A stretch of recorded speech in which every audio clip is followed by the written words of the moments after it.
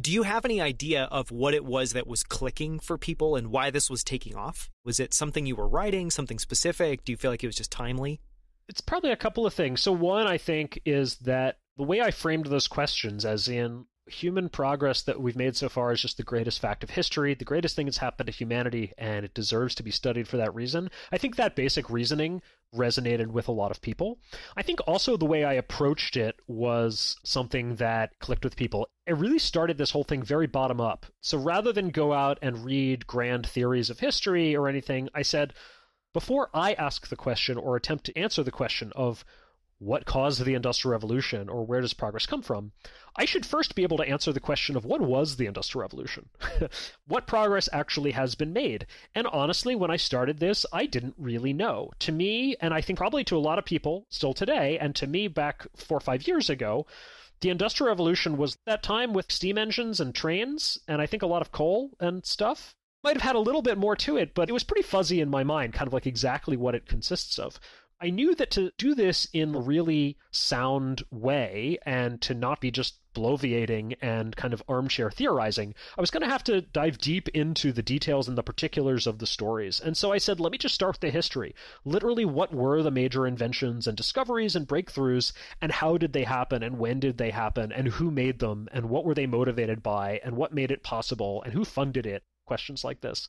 And so that's where I began, and I began by simply telling those stories. And so I think the stories that have caught people's imagination and attention have been things like, okay, my first breakout post, the first post I wrote that went viral, was about the history of the bicycle, where I started just by posing this question of why wasn't the bicycle invented until the late 1800s? Why couldn't we have had bicycles in the Roman Empire or something? It's just a mechanical device. It's not as if it depended on some science of chemistry or electromagnetism or anything. It seems like just a mechanic tinkering could come up with it. So why did it take so long? And that question really captured people's attention. And then a lot of people had theories. It's really funny. People would just kind of jump into theorizing. And so people threw out all sorts of answers. I asked this on Twitter to start, and people were like, oh, maybe it was the roads. The roads were really bad. Or maybe it was because people already had horses. There's just all sorts of ideas that people threw out there. And so I said, well, okay, to answer this, let's just go look at the history. When and how and why was the bicycle invented?